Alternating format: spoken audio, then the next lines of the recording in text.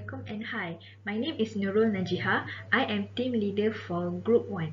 This video will present to you on the RC plane project that is being done for our subject SKMA 4253 for aircraft design 2.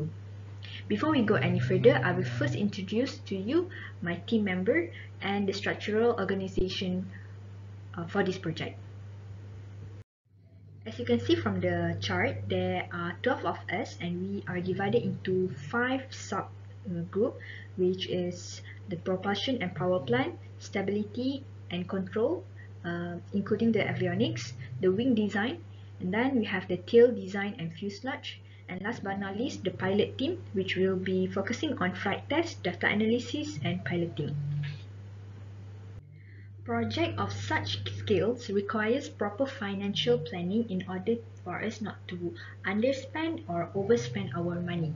Subsequent to the design process, items needed for the plane fabrication can be identified early on and surveying has been made. Well, as you can see from the table, we require around 687 ringgit or 700 ringgit for this project. Funds are raised through collections of money among team members. Now, let's take a look at aircraft design for Group 1.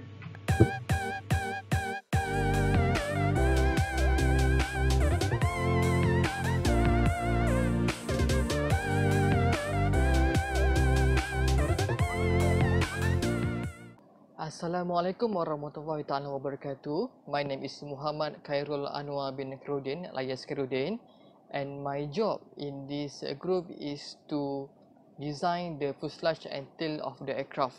However, the specification and the configuration of aircraft is done by the group fuselage and tail. And my other responsibility is to determine the weight of the aircraft and to determine the position of the electronic part of the aircraft. And my other responsibility also include to determine the center of gravity of the aircraft. As you can see in this slide show the dimension of our fuselage, and as we can observe, the dimension of our fuselage is about 1.3 meter. It's quite long for the RC aircraft. However, the MTOW, the maximum takeoff weight, is not more than 2 kilogram. And then we move on to the horizontal tail, and then we move on to the horizontal tail. As you can see, the span of horizontal tail is about 0.6 meter and the chord of horizontal tail is about 0.2 meter. The detailed explanation on how they get this dimension will be explained by the group fuselage and tail. And then we go to the vertical tail, and here we can see that our vertical tail height is about 0.222 meter. And then we move on to our conceptual design, this is our final design of our remote control aircraft. And as you can see, we are using the fixed wing aircraft with wingspan of 1.6 meter and wing chord 0.3 meter. And we also have 3 control surface, which is aileron, elevator and the rudder. And the weight of our aircraft for the maximum weight is about 17. And then the maximum takeoff weight of our aircraft is 17.658 Newton, while the empty weight of our aircraft is 12.753 Newton. And then we move on to the aircraft specification. This aircraft specification, as I mentioned before, which is the empty weight, the MTOW, wingspan, wing chord, aspect ratio, and the NACA that we use is 2412. And then we go to our orthographic drawing. And as you can see from the orthographic drawing is the plan view of our aircraft, the side view, and the front view of the aircraft. Other than that, we also can see a detailed dimension of our aircraft from this drawing, from the wingspan, fuselage, the height of the aircraft, the distance of the landing gear, and more. And then we go to the position of electronic part, and as you can see, at the left side of the as you can see at the left side of the slide, we can see that the 3D view of our aircraft with fuselage is being transparent because I want to show all compartment in the aircraft, and the right side of the slide we can see the cross section of the fuselage of our aircraft. And for the electronic part, we put brushless motor at the front of aircraft and follow with the ESC and the battery compartment, receiver, payload under the wing is about 0.4 meter from the nose from the fuselage, from the front of the fuselage. And then we go to the servo. In this design, I install 5 servo on the aircraft, which is 2 under the wing and 3 servo at the back of the aircraft. The servo under the wing control the aileron with one channel, however with one channel but using 2 servo. In order to control 2 servo by using one channel, I use Y connector and put the servo vice versa. Therefore, when we move the joystick, the movement of the control surface of the aileron will be vice versa. And for the 3 servo at the tail, at the left and right of servo is to control the elevator, and these 2 servo also connected with Y connector because we want to control the left and right elevator simultaneously. However, we do not put the position of the servo vice versa because we want to control it at the same time.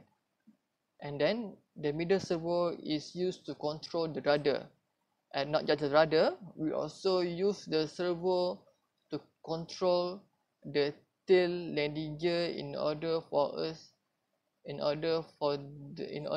aircraft to maneuver on the ground. As you can see at the right side of the slide, we can see there are connection between the rudder and the tail landing gear. And then we go to the last part of my presentation, which is the weight and loading of an aircraft. For your information, most of the component as mentioned in the table is weighed manually, from the propeller, motor, body tail, landing gear up to wing attachment 2. All the mass are accurate because we weigh manually, as I mentioned before. And to determine the CG of the aircraft, we must first set the datum of the aircraft. And for this aircraft, I set the datum at the mount of the engine, which is at the front of the fuselage, but not the nose. The nose is actually for the brushless motor, but at the front of the fuselage, as I mentioned at the first slide. And which mean whatever part that in front of datum will be declared as a negative axis, and whatever part at the right side of the datum will be declared as a positive value for the x-axis. And then we will calculate the movement of the aircraft by assume the data line is to be 0, and then we will get the CG position of the empty weight of the aircraft is about 0.332 meter. As we can see, the CG position of the aircraft is about 20% of the MAC, mean aerodynamic chord, of the aircraft. And then we go to the maximum takeoff weight.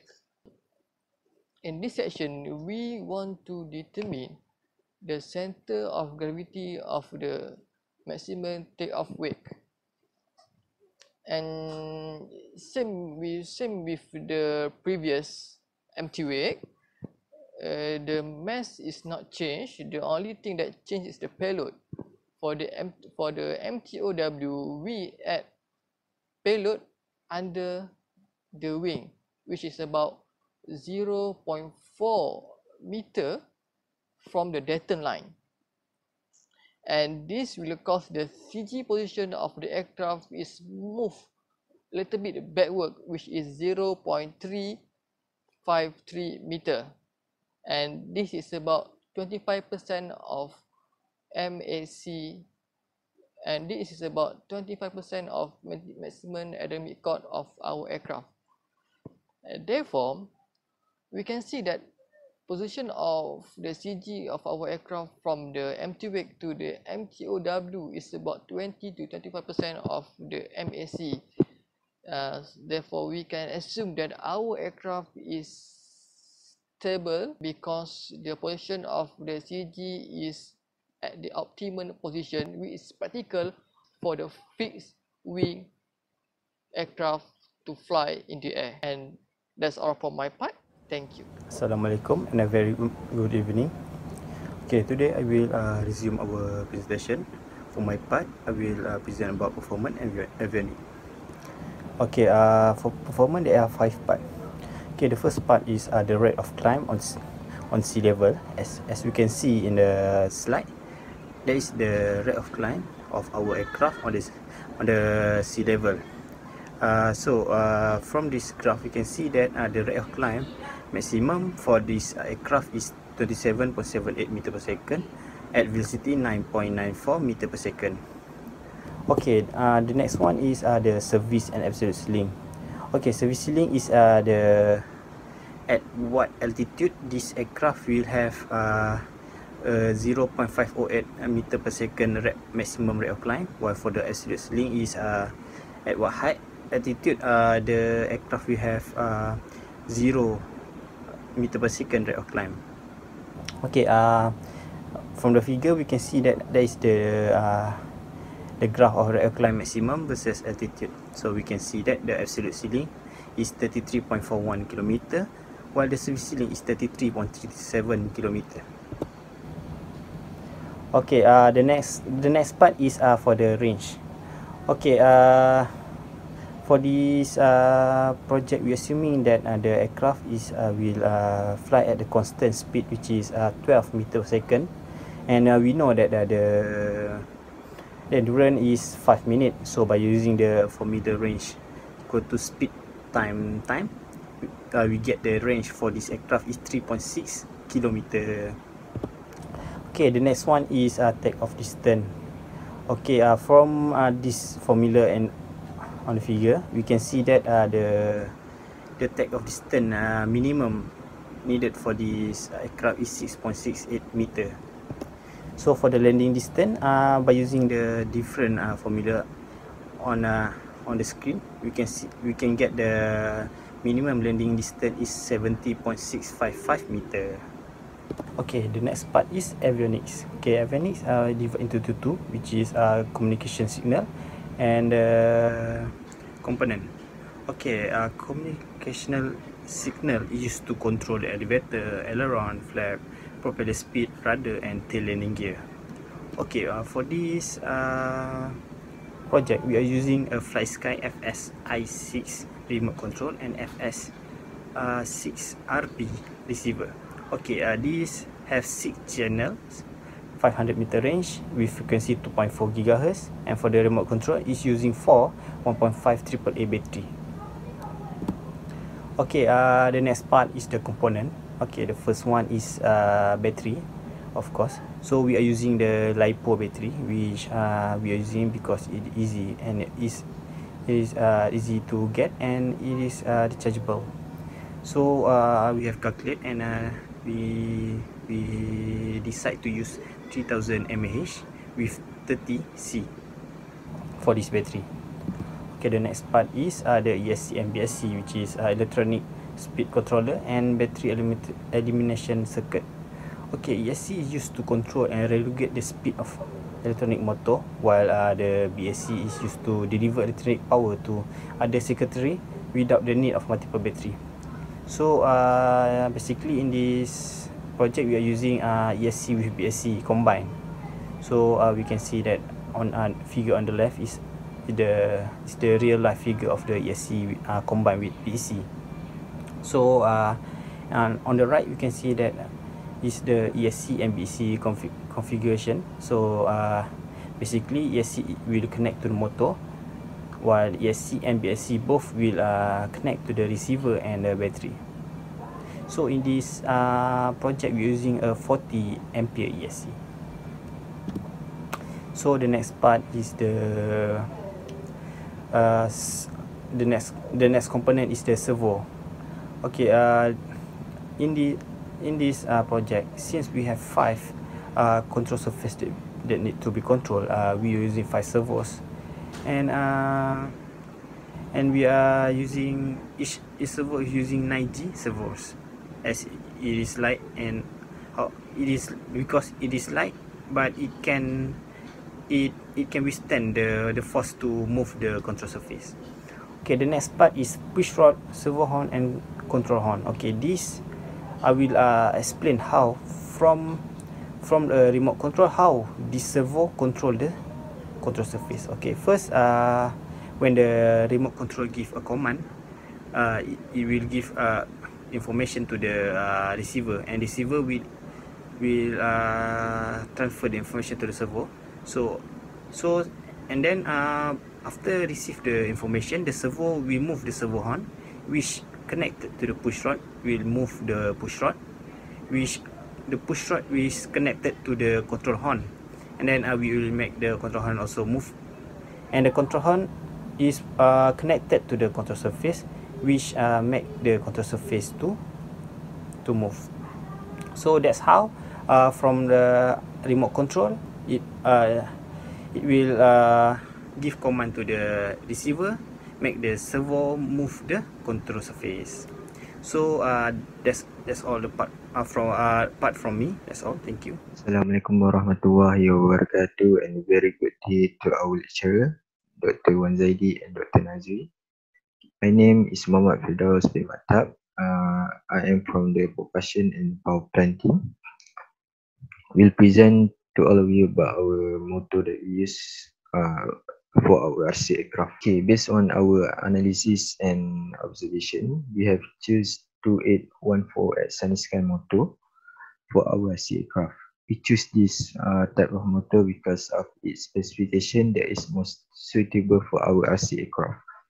With 900 kV and maximum total power that can be achieved by this motor is 570 watt. Okay, for our propeller, we have choose 13 times 6.5 inch propeller because it is recommended based on the motor that we have chosen from the trusted website. For the battery, after we discussed with our group leader, we have decided to choose 3-cell battery with 3000 mAh. The next slide is this data sheet that we get from the recommended website. From here, we can calculate the maximum takeoff for our SC aircraft, which is 1225 GF, and then for the cruise speed for our aircraft is around 875 GF, and for the descent is around 350 GF. Okay, this is the picture of our propeller. Okay, for the endurance, we have calculate the estimation time for the cruisings, which take around 7.0735 minutes, and then for the takeoff, our SC aircraft took around 6.4 minutes, and then for the descent is around 8.64 minutes. Okay, that's all from me. Thank you. Now let's see the study of power. According to Flight Test website, which is a good reference site for RC plane, it is better to choose motor that can produce more thrust than weight of airplane. The velocity given for this project is 20 meter per second, so we need to choose motor that can obtain desired velocity for less than 20 meter per second. to choose motto that can obtain desired velocity for less than 20 meters per second by plotting graph power required versus velocity. For the graph power required versus velocity on the screen, the intersection point between power required and power available is the design speed of our aircraft. The power required can be calculated by referring the motor specification obtained from the manufacturer itself. Hence, the maximum velocity obtained from our calculation is 26 meters per second. For your information, we only refer to power available and power required at double its weight data to obtain the design speed for our aircraft. This is because aircraft usually requires more than one drag or 1D or theoretical drag, plus it will make it more realistic or reliable to use power required at double of its weight. Now that we have decided the propeller size for this project, which is the 13 times 6.5, we can check the propeller static and dynamic thrust for our aircraft. The equation above is to calculate the thrust generated by propellers. It is a simple approximation from electricaircraftguide.com with a minimum number of inputs. Hence, it uses only the pitch and diameter of the propeller and the RPMs at which prop is spinning to find the thrust. F is static or dynamic thrust in units of newtons. By the way, it is called static thrust if velocity of V0 is at 0. From the equation, RPM is propeller rotations per minute, pitch is propeller pitch, D is propeller diameter, and V0 is the forward airspeed, free stream velocity or inflow velocity in meter per second. Now let's take a look at the graph. Note that the dynamic thrust is linear. Based on the equation, this makes sense because although thrust has a square relationship to the induced velocity of the propeller, it has only a linear relationship to the speed of the plane. Assalamualaikum and very good day to all of you. Today my name is Muhammad Akmal Ashraf and I will be presenting about the wing design. So our group of wing design consists of 3 members. There is myself, Zulmatiin and also Azryl. So 3 of us have been working on the wing throughout the semester from the beginning, and both of them will be presenting after this. So before we design our wing, we have to know the location of the wing that we want to locate. That is the wing configuration. There are many types of wing configuration that we can see from the slide, such as low wing, inverted wing, dihedral wing, anhedral wing, and so on. So from the choices that we have, we are considering to use the high wing as our choice of preference. And of course, this different type of wing configuration have different uses and different can be used on different conditions. And what are the pros and cons of using the high wing? So the green box indicates the pros and the red box indicates the cons, that are the disadvantages. And the pros is that the high wing is very stable at low speed. In our case, the RC is moving from a speed range of 10 to 25 meters per second. So it is considered as a very low speed, and we think that the high wing is a good choice or suitable choice for our users. And it also increases the roll stability as the CG is located below the wing. And the cons is that, or the disadvantages, that the wing or aircraft will experience higher drag during the landing flare. Landing flare is a situation that when the aircraft want to land, the nose of the aircraft or RC will pitch up and the tail will pitch down. So it is called a landing flare. And of course, it will facing an increase in profile drag and also the interference drags. This is the consequences of using the high wing. And of course, when we have the wing configuration, we have to consider the wing shape. this is the sum of the wing shape have been shown by flight tests at their website.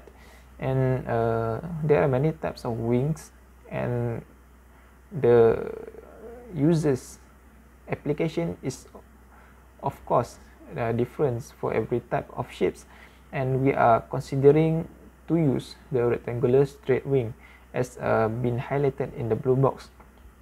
And why we are using rectangular wing? This is because it is very less expensive and easier to book. As you can see, the rectangular wing is just a long rectangle shape without any hole or any complex design.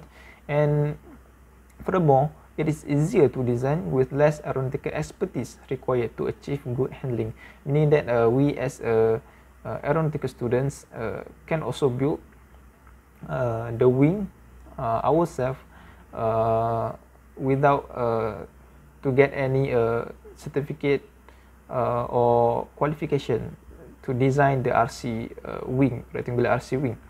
And then we will go to the specific model criteria of our wing. And as I have been mentioned before, the wing that we are using, wing position that we'll be using is a high wing, and of course the wing shape is a rectangle and having a wingspan of 1.6 meter, chord length of 0.056, aspect ratio of 5.3 we get by using the value of wingspan, also wing chord.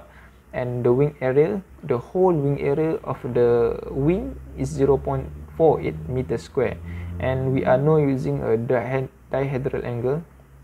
As you can see from the slide, the dihedral angle is none, and we are using wing tip in our model. So the tip design is a end plate. NACA is 2412. The material for the wing is a PPE foam, having a thickness 0.005 meter. So this is basically the general, the overall criteria or specification for our wing. So we'll go to the wing design without aileron. This is we are modeling the design using SolidWorks application software, and this is the result when we render it without aileron.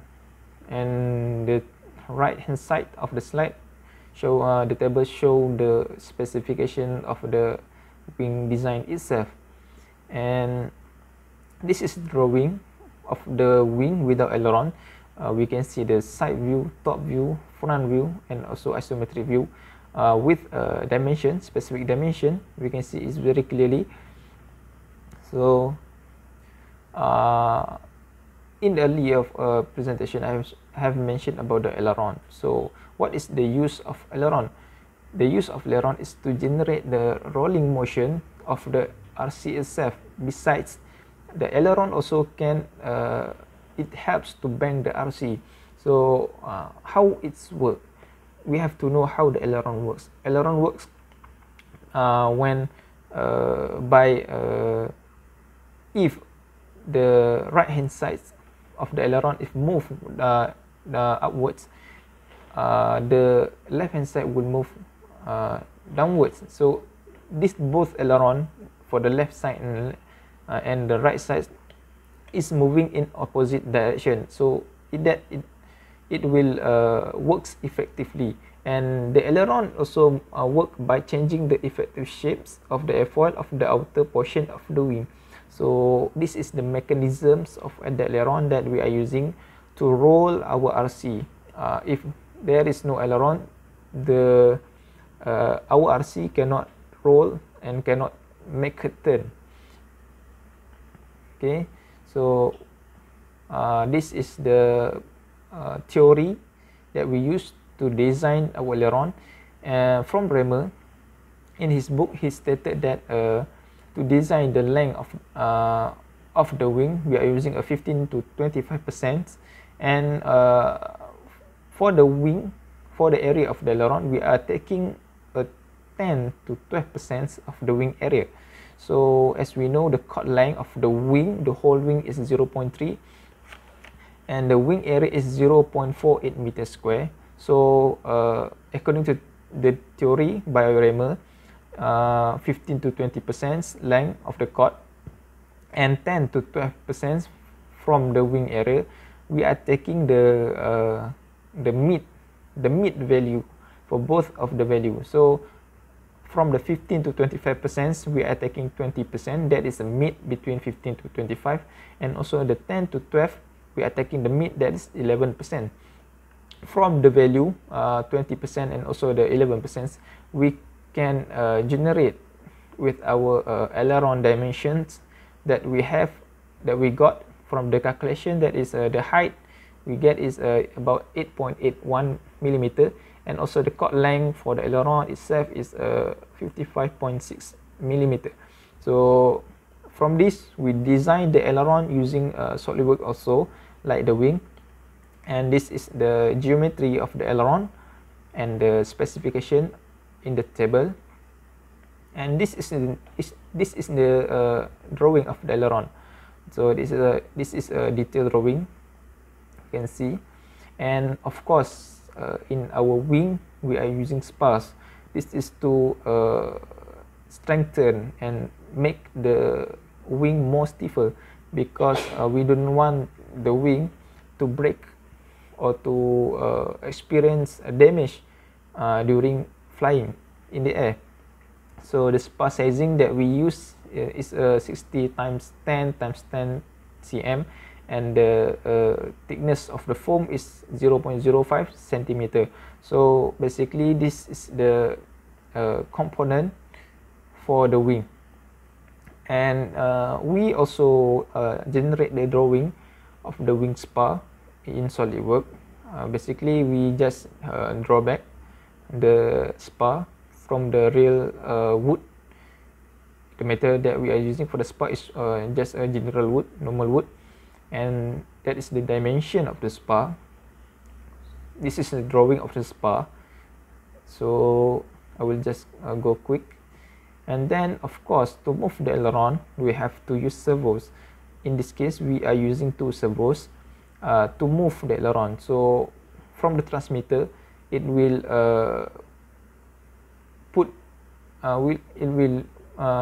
the servo will gain input and will move the aileron. So the servos is connected with a rod or cable to the aileron to move it up and down, so that the aircraft can bang. This is from the slide, the right hand side of the slide, showing the bottom view. So we can see the wing from bottom. We can see there is a 2 hole at the left and the right hand side. Both hole indicates that the locations of the servo. So this is the locations in the circle, left side and hand side, right hand side and left hand side. And yes, there are wing tips using in our design. So we are using the end plate type. There are many wingtip type, such as a rounded, sharp, cut off, forward swept, and so on. So we are considering the end plate type because it is more friendly, is more convenient for us to design, to create, rather than other design. So this is our wing assembly. From all of the components that have been mentioned before, the wing spar, the aileron, the servos, and many more. So this is our this is our assembly. And some of the component of the wing is we are using 1 spar, 2 aileron, left hand, right, and the wing tip also left and right. So we are using the rod. The rod is to fix the aileron so that it didn't move out from the wing, so it just moved in the axis. And we are using 2 servos for the aileron. So this is our exploded view. So we can see number 4 is the rod. The rod is the one that fixed the aileron. As I have been mentioned, the rod makes the aileron can rotate only at its axis. So this is our flight envelope. We are referring Glizzday to plot our VN diagram. So in this case, the load factor, the positive load factor is 3, and also the negative load factor is negative 1.5. From this two load factor, we can plot our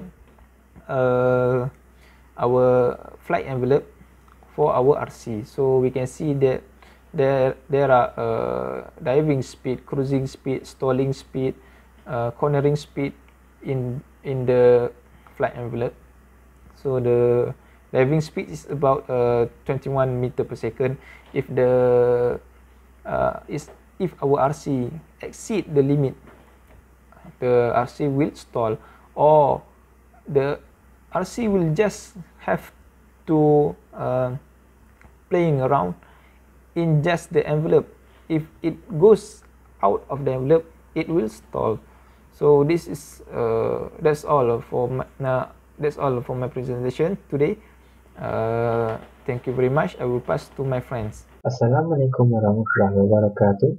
My name is Zulmatiin bin Ahmad Shukri. So today I'm going to conduct a wing analysis for our RC airplane. This analysis is divided into two parts, which is the wing analysis without the aileron and also the wing analysis with the aileron. Both of these analyses are conducted into two types of flight conditions, namely 3G load factor and also negative 1.5G load factor. Okay. In order for us to conduct this analysis, we first must determine the weight of our RC airplane. Okay. So the first is the fuselage weight.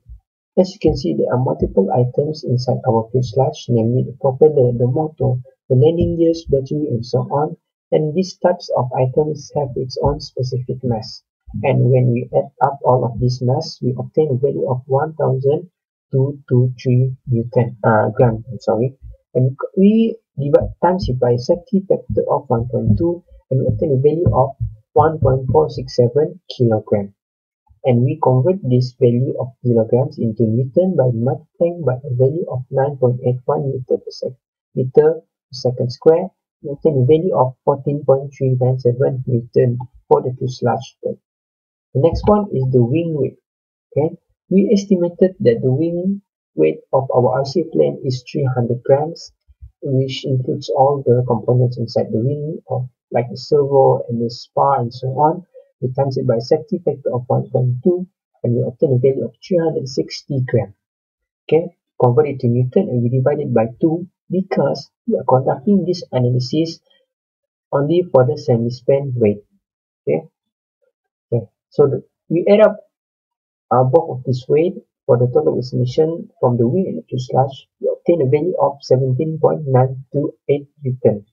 Okay, this value must be divided by the span of our half RC plane, which is 0.8, and multiplied by its specific flight condition. And for the 3G load factor, we multiply it by 3, and for the negative 1.5G load factor, we multiply it by negative 1.5, and we obtain a value of 33.616 Newton meter for 3G load factor, and also negative 16.808 Newton per meter for the negative 1.5G load factor. Okay. For the wing weight, we doesn't need to multiply it by a load factor, but we must divide it by the span of the wing, which is 0.8. We obtain the value of 2.207 Newton meter. For the half fuselage weight distribution, we divide it by 0.045 meter because this is the distance of half of our fuselage. We obtain the value of 159.9684 Newton meter. As you can see, the load distribution for the fuselage is the highest because all of our components are located inside the fuselage, and is the part where it is the heaviest. Okay. In order to conduct analysis, we must obtain the free body diagram.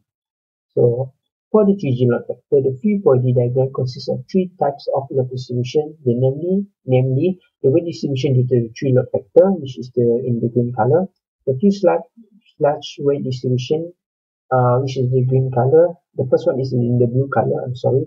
The last one is the lift distribution in the red color. The direction for the distribution is upwards, while the direction for the fuselage and the weight distribution is downwards. Okay. From there, we can conduct the shear force diagram in the bending moment diagram. So, the shear force diagram for 3 load factor, we obtain a value of 32.33 Newton at the middle part of our RCF plan. And same goes for the bending moment diagram. We obtain a maximum value of negative 10.21 Newton meter at the middle part of the RCF plan. Okay. The next one, we continue with the negative 1.5 load factor. Same goes for the type of distribution. The value changes only for the weight distribution, while the direction changes for all of it. Okay, the weight distribution and the fuselage distribution, before this we directed it downwards, now we direct it upwards. But the lift distribution, we directed it downwards. This is because we assume that the aircraft are flying upside down when it experiences a negative 1.5G load factor. Okay.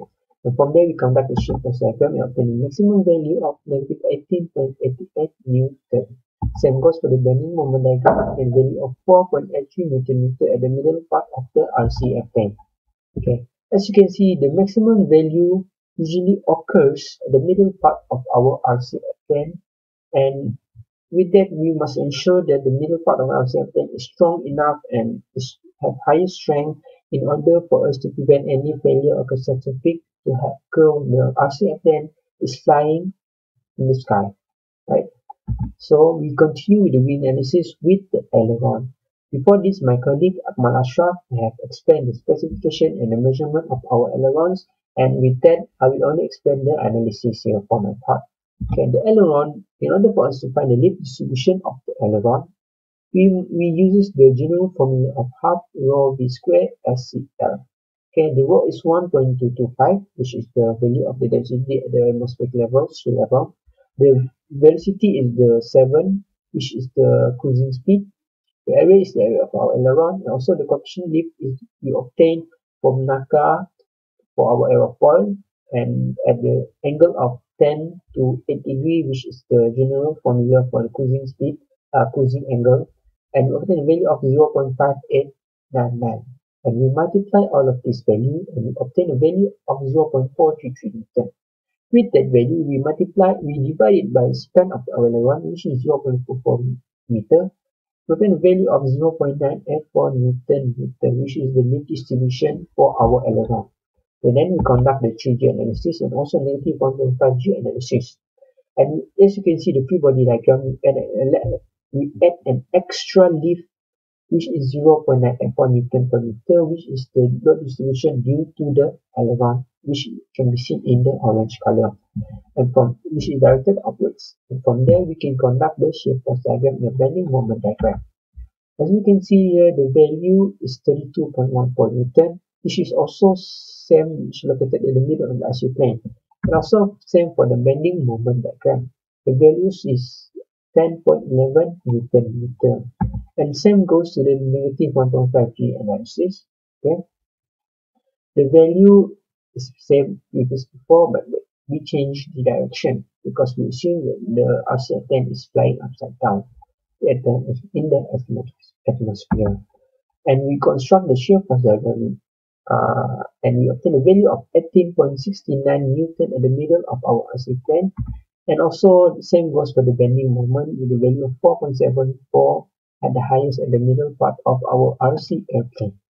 Okay, so if we compare the presence between the aileron without the ailerons with different load factor, for example load factor of 3, we can observe that without the ailerons, the shear force is 32.33, while with aileron, the shear force decreases slightly to 32.14.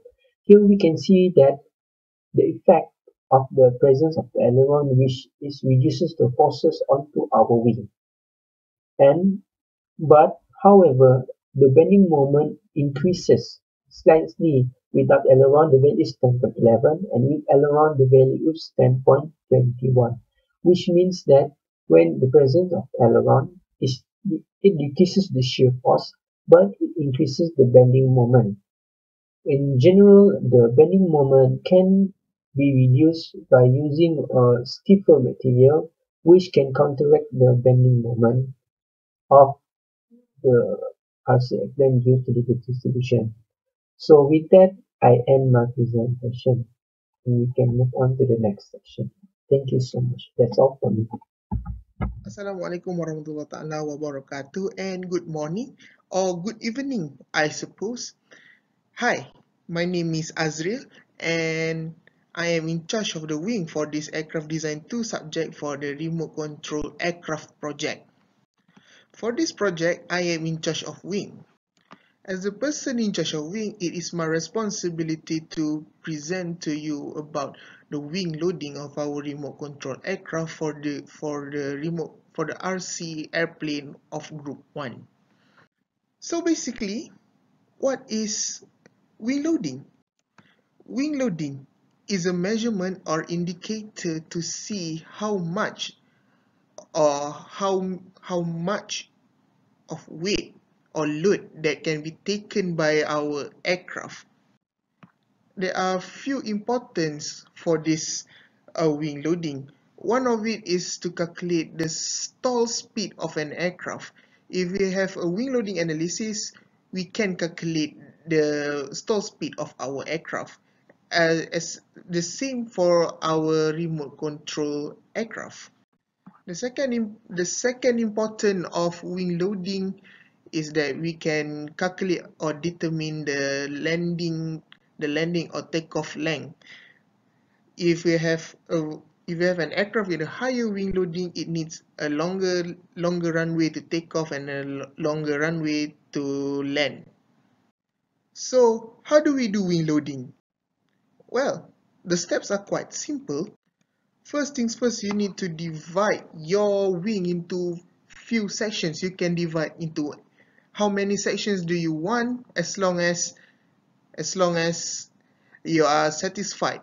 And one thing to be sure, the more you divide your wing section, the accurate the wing loading is. From the division of these wings, we can use the shrink method or shrink appointed formula, the designated formula to calculate the wing loading. After we calculate into few aspects and then we plot a graph to see the effect of the wing loading against the distance. So the next slide that I am going to show is about the aspect of wing loading according to Schrank's method. So this is the graph of the Schrank method. This is the first graph, which is the graph of local lift coefficient versus the distance, which is in the graph that we can see here. It is plotted CL on the y-axis and y on the x-axis, which is y is the distance from the root chord. So the graph that we are interested is in the orange line, which is the local lift coefficient. As we can see, at 0 meter or at the root chord, the CL or the lift coefficient is the highest, and as we move further away from the root chord, at the tip, the lift coefficient is 0. Basically, when the lift coefficient is 0, that means the lift is 0, and this is logic as there is almost no lift at the tip of an aircraft. And for our project, as we can see from the graph, the CL of our aircraft at the root chord is around 1.11 or 1.12 at the root chord, and as we go at the tip, it is 0 because there is almost no lift that is generated at the tip of the wing. This graph also indicates that as we move away from the root chord of the aircraft, the lift keeps decreasing until it reaches the tip of the aircraft. Alright, now moving on to the second graph of this Schrank method, which is the graph of wing load distribution coefficient, CCL, versus the distance from the root chord, y. When we look at the graph, the line that we are interested is actually the blue line, which is the wing load distribution coefficient, the CCL. And if you can see, the line or the pattern of the blue line is just the same as the line the graph before, which is the graph of CL versus Y. As it moves further away from the root chord, the CCL decreases, or the wing load distribution coefficient decreases. Just like the previous reason, the reason why the CCL at the tip is 0 because there is no lift generated at the tip. So that is why the CCL at the tip is 0. And if you go at the root chord, which is approximately the CCL is approximately 0.35, which is the highest of wing load distribution. Now I'm going to show you the combination of ellipse lift coefficient CY, the wing load distribution coefficient CCL, which is we just discussed just now, and the plan view half wing versus all these three versus the distance from the root chord. The first line that I'm going to explain is actually the green line, which is the trapezoidal planform. In this trapezoidal planform, it is assumed that the wing loading is constant all throughout the wing from the root of the chord until at the tip of the chord, except that at the tip of the chord it's said that there are no lift generated at the tip of the chord. The second graph that I want to explain is actually the red line, which is the elliptical planform graph. This is the graph that assumes that the wing loading that acts on the wing of the aircraft that generates the lift is in the ellipse shape. Hence, how we produce the graph. And lastly, the blue line, which is the strength approximation method, which complies and compromises both of the graph, and that is the reason why we get at the middle, and that is the reason why the strength method is at the middle, so to compromise the elliptical planform and the trapezoidal planform. Okay. So for those three previous graphs is all talking about the wing loading that acts on the wing of an aircraft. For now, we are going to talk about the forces that act on the wing of the aircraft. So the first force that we're going to talk is the shear force. And in this graph, we can see that the shear force is highest at the root of the wing compared to the tip of the wing, where the shear force is almost 0 Newton. If we look at a solid of mechanics theory, the shear force is always happen at the middle. So since the root chord is the middle of the wing, hence that is the reason why it experiences the highest shear force. So the next force that we are going to talk is about the bending moment. So for this, we plot a graph of bending moment against the distance one more time. And the distance that we can see is that the distance from the root chord to the tip chord. This bending moment graph shows the exactly same pattern, just like the shear force.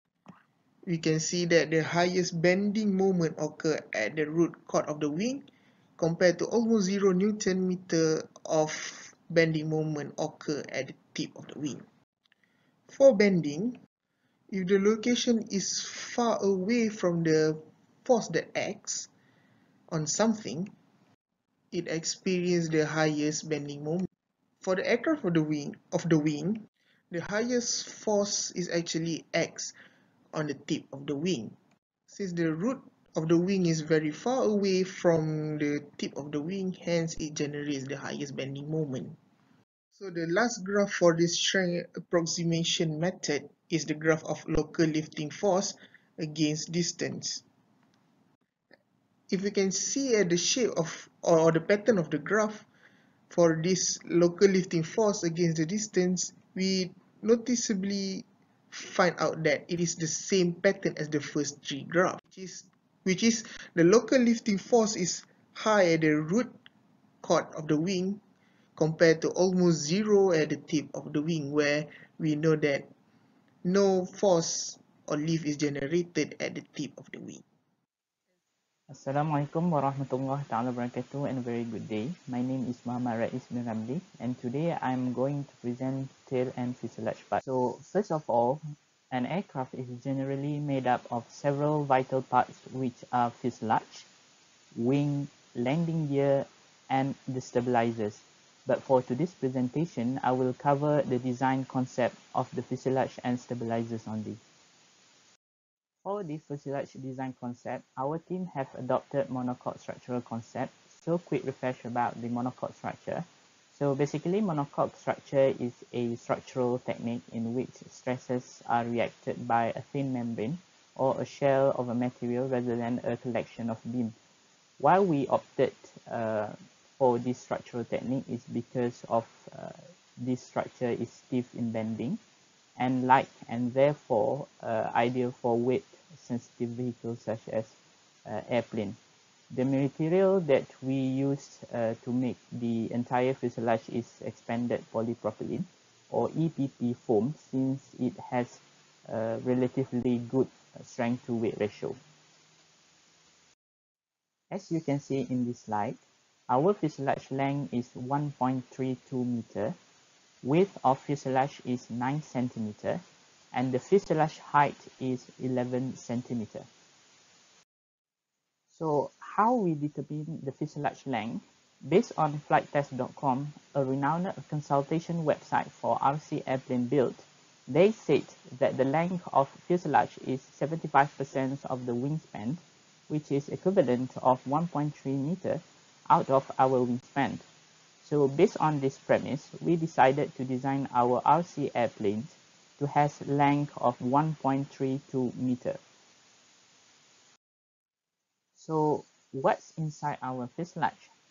So basically, inside our fuselage, there are 4 things which comprise of battery, ESC, 2 wings attachment, and payload. For detailed design concept, the sizing of the stabilizers are calculated based on the tail volume ratio. As you can see in the table, our type of aircraft is general aviation single engine, which has typical value coefficient of 0.7 and 0.04 for horizontal and vertical stabilizers respectively. These values were calculated based on these formulas. From these formulas, we can calculate the size of our aircraft stabilizer based on the parameters that we have. Applying these parameters into the formulas, we got 0.11635 meters square for horizontal stabilizers area. From this value, we designed the horizontal stabilizer with the dimensions that can suit with this area value. Same calculation principle also apply for the vertical stabilizer. From the calculation, we got 0.0075 meters square of vertical stabilizers area. From this value, we designed the vertical tail with the dimension that can suit with the calculated area. Note that the orange mark is actually the vertical tail area.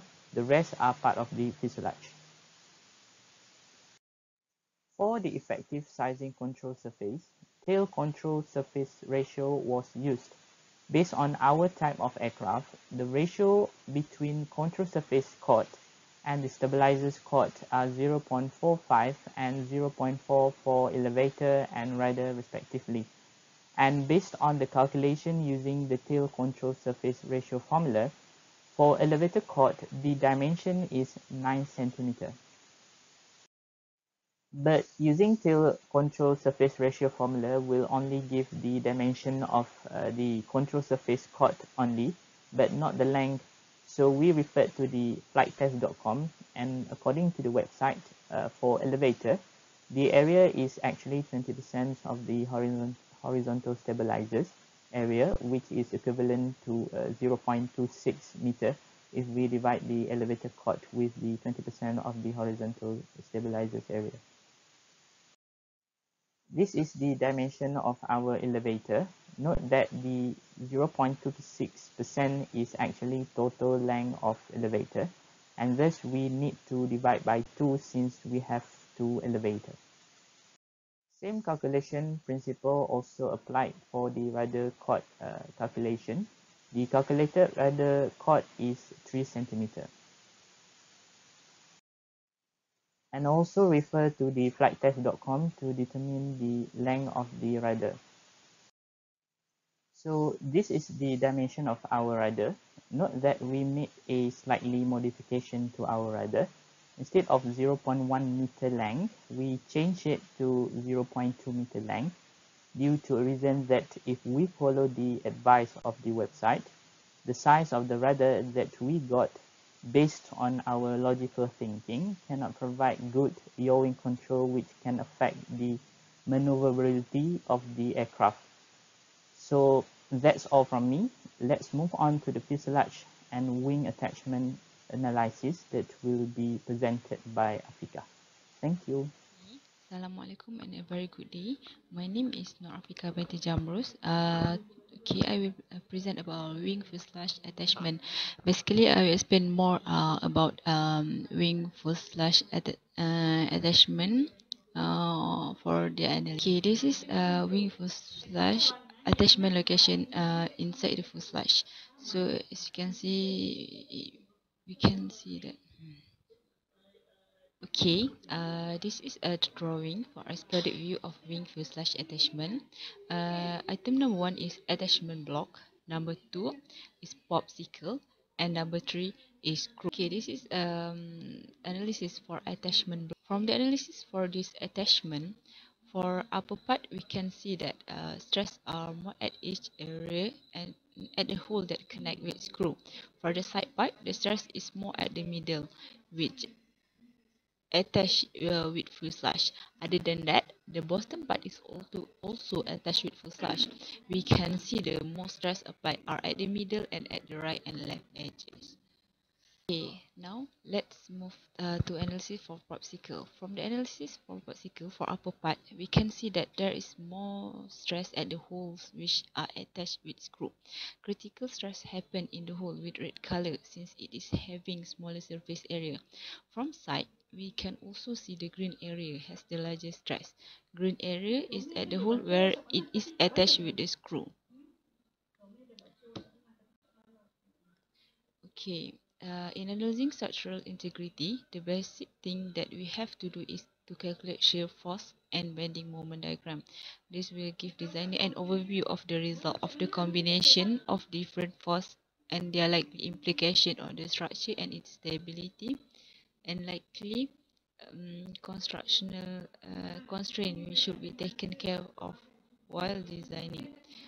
Okay, the left figure is a shear and bending moment diagram at load factor n equals to 1. The right figure is a shear and bending moment diagram at load factor n equals to 3.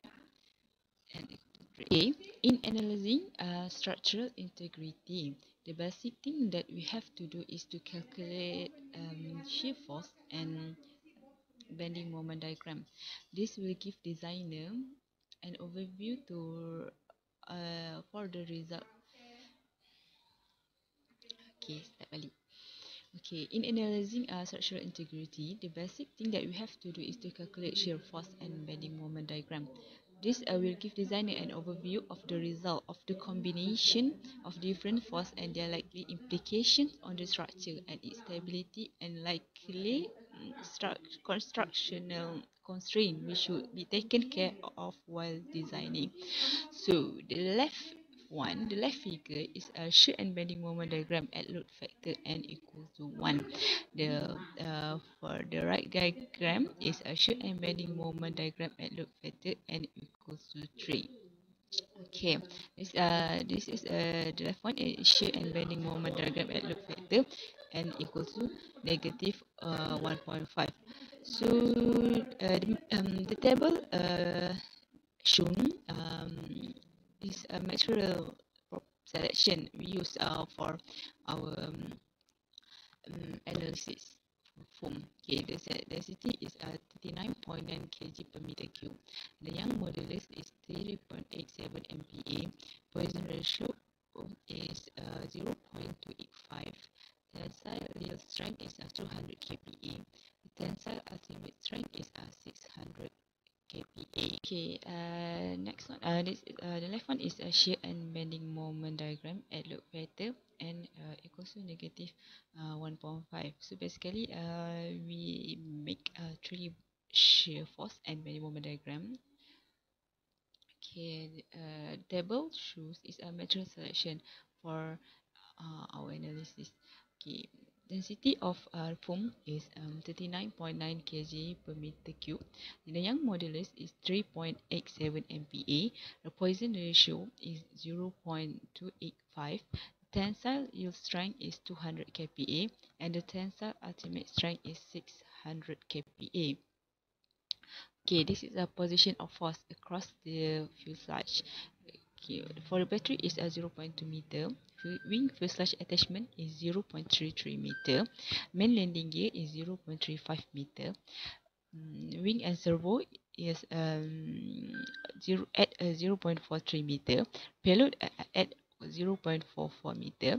Wing fuselage attachment is at 0.52 meter. For tail servo is 0.79 meter. For vertical and horizontal tail is at 1.3 meter. For tail landing gear is at 1.32 meter. Assalamualaikum, my name is Maisarah and I'm going to briefly explain to you about our fuselage dynamic conditions. First, let's start off with the dynamic condition for 1.5G. So this is our shear force and bending moment diagram. For shear force, it started off with 0.15 Newton and end with 1 Newton with maximum load of 9.66 Newton. And as for bending moment, it starts off with 4.5 Newton and end with 9.59 Newton with maximum load of 1029. Next, moving to a dynamic condition for 3G, for shear force diagram, started with negative 0.29 Newton and end with 20.47. It has a maximum load of 35 Newton. And for bending moment diagram, starting with negative 8.8 Newton and ending with maximum load of negative 18,000 Newton. Okay, as you can see here, this is a front part of fuselage analysis. This analysis was done in load factor n equal to 1 using the material as I mentioned before, with meshing style in default set. For the front section of the fuselage, the highest estimate stress is 37 kPa, which is located at the both upper edges of the back part, since as you can see in figure shown. The place where the highest stress spot is where the fuselage is no longer in closed section configuration. This stress are contributed by the loads of a motor, propeller and battery. Okay, this is the middle part of fuselage. This analysis also was done in load factor n equals to 1 using material as I mentioned before, with meshing style in default set. For the middle part, the highest estimate stress is 107 kPa, which is located at the main landing gear position. This is the highest stress estimate compared to other stress estimate across the fuselage part. This is actually matched with the graph of shear force and bending moment diagram, where according to that, the highest shear force and bending moment are occurred. Okay, this is the back part of fuselage. This is figure shows the analysis that we have done. This analysis was done also in load factor n equal to 1 with material that I mentioned before, with meshing style in default style. For the back section of the fuselage, overall there is no significant stress except at the upper both edges in front part. The reason is same as I mentioned in front part section. The highest stress estimate is 13.4 kPa. So the weakness during we make the analysis is the clip or coffee part or threaded and complicated part cannot be meshed, such as screw. So when it cannot be meshed, we can make the analysis. Okay, so that's all from me. I will pass to my friends to present other topic. Thank you. Hi, so next I'm going to proceed with the main landing gear. For our radio control aircraft, we choose tailway configurations due to its position much further from the center of gravity. If a tailwheel fails on landing, the damage to the aircraft will be minimized. So this is our exploded view of the main landing gear assembly. Number 3 is the screw, number 4 is the wheel, number 5 is a tire, number 6 is the bracket which connecting all of these things, and number 7 is the hex nut. Next is, this is our SolidWorks 3D models of our main landing gear. The SolidWorks models is exported to Abacus with the aid of SolidWorks to Abacus plugin tools. However, a precaution is to ensure the consistency in the unit system. Throughout the simulation, we will adopt the International System of Unit SI unit system. Next is the properties of the main landing gear. Selecting a material requires a lot of investigation in their physical properties, for example, strength, ductility, corrosion resistance. And based on the findings, the main landing gear is made of stainless steel. So the density is the 8,100 kg per meter cube. The Young modulus is 190 GPa, the Poisson ratio is 0.27, and the yield strength is the 207 MPa. And in structural analysis, boundary conditions are applied to those regions of the models where the displacement and/or rotations are known. Such regions may be constrained to remain fixed or have zero displacement and/or rotations during the simulation, or may have specified non-zero displacement and/or no rotations. So the pink part is the loading condition, and the blue and orange part is the boundary condition selected for this main landing gear. And as for the meshes, a mesh is a physical discretization of a domain existing in 1, 2, or 3 dimensions. Higher quality mesh is synonymous with smaller mesh. It can often be achieved with careful partitionings and edge seed. So this is the meshes I've done for this main landing gear. And next is the von Mises stress for the main landing gear. The colored and contoured von Mises stress result helps to identify where is the most critical part and which part might require strength enhancement. The stress result indicate that maximum magnitude is located at the holes which will be attached to the tires, this part. And in order to further improve the structural, its diameter needs to be made thicker. Other than that, the green are also shown as the highest stress. So this is the von Mises stress for the main landing gear. Hello everyone, my name is Joshua Ivan Michael. So we're from group number 1. So today I'm gonna present about manufacturing process for our RC plane. So the manufacturing process is divided into 3 parts, which is our tail, wing, and fuselage. So let's proceed to the first one, which is the fuselage. So the fuselage, we are using both form, which is quite simple because we need to achieve the lightweight. So we need to do the cutting process by using cutter. Then we going to glue it using hot glue gun. And then as you can see in the 3 main picture, top, front, and the side view of our fuselage. So I'm gonna proceed to the next one, which is the tail. Is it the same process with the fuselage since we are using the same material, which is foam board? So we're gonna cut, glue, and then as you can see in the slide where our dimension, how we would cut our tail, and then after that we will go for the sanding process, use sandpaper to smoothen the surface. The next thing is also the same, the repeated process, cutting, gluing. Then you can see from the slide our wingspan of the wing. Then we're going to go for the sanding process to smoothen any rough surface. Next, I will be talking for our costing for group number 1, total costing. So our total costing is approximate 687 ringgit. It almost exceeds to 700 ringgit with a total of 11 items. So the most expensive one is, as you can see in the slide, is the remote control, which is 160 ringgit, and then followed by foam board, which we bought in 6 quantity. So the rest is average pricing. So this is the pilot part in this project. So I'm the first pilot for our group number 1. So this is related to flight testing and preparation. So before me as a pilot, I need to fly an RC plane. I need to make planning and also checklists before we can try our plane, whether is it suitable to fly or not with the specific checklist that I already made. So let's proceed the next slide.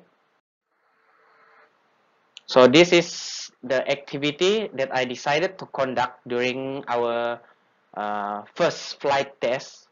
So the first thing first is I need to record the meteorological condition on site, which is the weather, what happened during that day. Is it raining, stormy, sunny? And then the next one is I need to ensure that the pre-flight RC plan checklist has already checked. After this, I'm going to show the checklist that I already made. So the third one is the basic thing that I will be tested to make sure that our RC plane is suitable to be to be used or to be fly by any pilot. So I'm gonna test the 4 basic flight maneuver, which is straight and level flight, and then the ability for the aircraft to turn, climb, and descend. So the fourth one is the testing form. I'm gonna use a testing form since I need to know how much the aircraft needed to be tested before it can fly properly or correctly with a safety measure. So I'm gonna use a testing form that I'm gonna record this parameter. So the first thing I'm gonna write is the aircraft name, so the purpose test and requirement to be met. Draw the flight expected path, operating altitude, and maximum takeoff weight, trial number, ambient speed, ambient temperature on that day, the wind direction, and battery volt in each cell, and battery voltage of the transmitter. So here I'm gonna show you the testing form that I already made. Instead of I list down one of this parameter, it's quite confusing. So I'm already made a testing form. So all the important parameter will be organized, or you can say you can understand what I'm trying to do with the testing form. So this is the testing form that I already made. It's I put in a table form, and then the lower part I put the expecting flight path. So that's the empty blank space. You can write the direction of the aircraft, however you want to flown it, and then the comment by the pilot. The next thing is the checklist that I need to do for the flight preparation before the RC plane can take off. So the pre-flight checklist is actually a task that should be performed by pilot, me as the first pilot for our group number 1, then a crew prior to take off. So the reason for this is to improve the flight safety so that no important tasks are forgotten. Like for example, I need to do a control surface checklist, ensure that no foreign object attached to the control surface that can affect the lift of the aircraft. So failure to correctly conduct a pre-flight checklist using a checklist is a major contributing factor to flight accident. As I was mentioned earlier, if we don't have the checklist, then we just start and then take off with our aircraft, it might be unsafe or might be something foreign object attached on the control surface, for example, then can make our RC plane lose control. So for our RC plane pre-flight checklist, it consists of control surface checklist, the electronic, and the sensor calibration checklist. So this is the checklist that I already made. This is the pre-electric RC plane pre-flight checklist. As you can see, it's a two-page checklist that needed to be completed, or you need to recheck before you can fly the RC plane. So I divided into exterior and interior of the RC plane. So that's all from me. Thank you. Assalamualaikum warahmatullahi wabarakatuh and good day everyone. My name is Muhammad Fitri Asrin bin Muhammad Asif from Group 2 of our aircraft design class. So today I would like to discuss what is the flight testing and flight procedure. We go to flight testing first. Alright, as everybody know, flight testing is the final process in designing aircraft process, which is we can justify either our design aircraft are safe to fly or not. This process. The second reason why we need to do a flight test, because we can approve that our theoretical data analysis that has been calculated during a design process can be accepted or not. First of all, to proceed this process, which is a flight test, me and Joshua has been discussed to plot the flight path for this testing. The reason why we need to sketch this flight path first, because we want to avoid what's next question comes out from the pilot, so that the pilot can fly the aircraft perfectly and smoothly.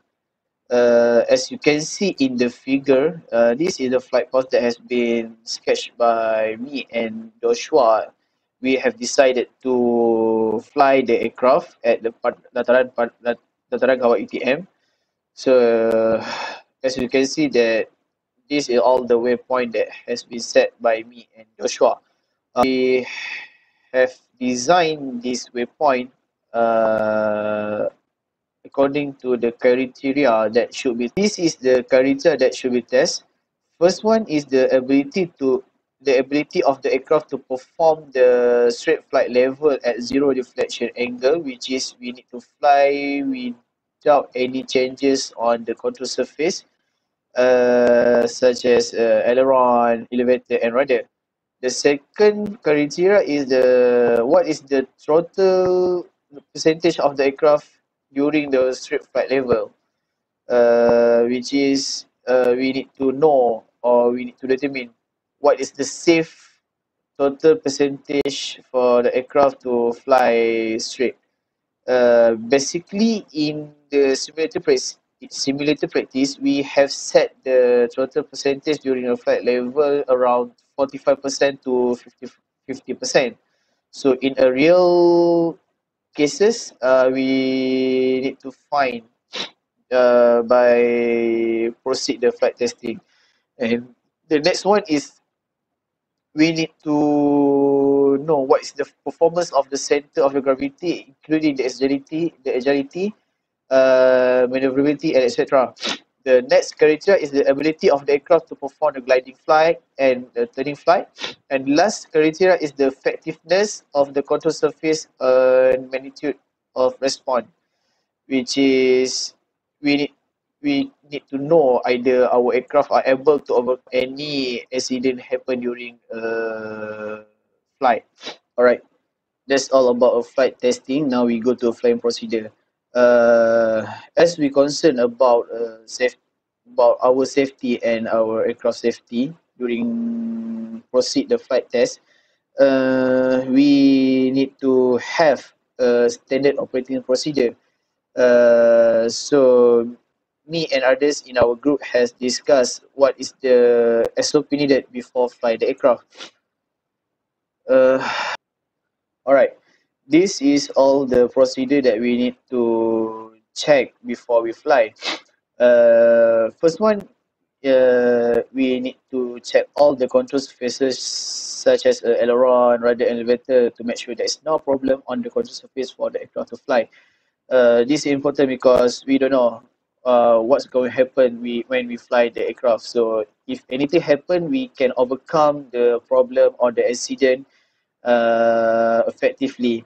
And the second one, we need to check the propulsion system like a motor and a battery, and make sure it can functionally well and will produce enough thrust for the aircraft to fly, so we can avoid any accident like stall or the aircraft crash uh, during we fly the aircraft. So these two things are very important to check before the aircraft to fly. And after we check all these two things, we can see the aircraft to the runway, and the aircraft are ready for takeoff. So I can say that the procedure are very important things that we need to draft or we need to set first before we fly the aircraft, because we can avoid anything that happen during we fly the aircraft. Alright, so I think that's all from me. Thank you. Thank you. Okay, from my point of view about our group project is this is opportunity or exposure for me on RC aircraft, and at the same time doing the analysis. For me, this experience will be useful and helpful for me in the future. Thank you. And so now, the challenges in wing loading. The first challenge that I find in this wing loading is that this is a method which is used, the approximation method. Since this is just only approximation, it is not something it is real. Hence, the calculation or the graph might be a little bit off. Hence, this will produce the inaccuracy of the wing loading that actually loads our wing. And the second challenges that we find in this wing loading is this is a method that calculates on the perfect condition, and as we know, when we are going to fly an aircraft, we don't know what the condition will be. It might be windy, it might be turbulence condition. So basically, at this condition, it produces a bit of different loading that acts on the aircraft. So that is the challenges that we find for the wing loading. So as for now, I would like to say thank you, and I will pass it to the next group or the next team, which is the tail and the fuselage team. Okay, in doing anything, of course, we always encounter challenge. So do our team during completing this project. Okay, the first one that we encounter is we quite inexperienced in buying things that we need in order to fabricate the RC, aircraft RC. For example, in the beginning, we go around JB to shop for the materials and electronic component. But we still did not meet the solution for some electronics component which did not have supply in JB. However, in order to solve this problem, we using online shopping platforms such as Lazada, Shopee, Carousel in order to buy this thing. Even it may arrive a bit late for around maybe 2 weeks for overseas, it is better than nothing, right? Okay, the next challenge is during this COVID-19 pandemic and MCO, it is impossible for us to do a physical meeting to discuss the matter about this project. However, we decide to discuss in online platforms such as Webex, Zoom or Skype, and even we can discuss it in WhatsApp group. The last challenge is also due to this pandemic, COVID-19 and MCO, which in the beginning, Dr. Nazri and Dr. Wan want us to fabricate the RC aircraft. However, as we cannot do a mass gathering and everyone is at their own home, it is cannot be done. However, we changed the analysis to CFD and static analysis using the simulation. So that's how we solve the problem. That's all. Thank you. Among challenges that I personally see from this project for our group 1 is that most of us lack the experience in building RC plane, which make it hard for some of us to understand of what everything is before being able to witness the operation of RC plane itself. Plus, among possible mistakes that could be made throughout this project is the miscalculation of theoretical values, which lead to wrong part purchasing. This will not only cause wastage, but it will affect the aircraft performance. However, out of 12 members, 4 of us are well versed in this project, the RC plane activities, which includes the building process. So, with these minds and also a new interest that we gain from this project, we are quite confident that our aircraft will fulfill the requirement needed by this course and it will fly very well. To conclude, we have successfully applied our aeronautic knowledge onto this project. We have grown and learned a lot from this course. We definitely enjoy the process of it. On that note, that is all from Group 1. Don't forget to comment, subscribe, and like the video. Thank you.